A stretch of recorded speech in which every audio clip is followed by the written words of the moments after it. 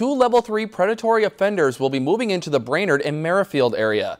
In a statement from the Crow Wing County Sheriff's Office, 52-year-old Christopher Robert Roll will be moving to a home on Estate Circle Drive in Brainerd. Crow Wing County Sheriff Todd Dahl says that Roll has lived at this residence in the past, and so there will not be a community notification meeting.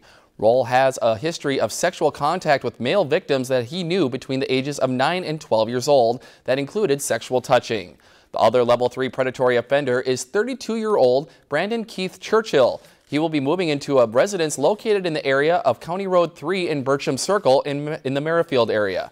Churchill has lived at the residence in the past. He has a history of sexual contact with adolescent female victims ages 12 to 15. Churchill's victims did know him, and force was used to gain compliance.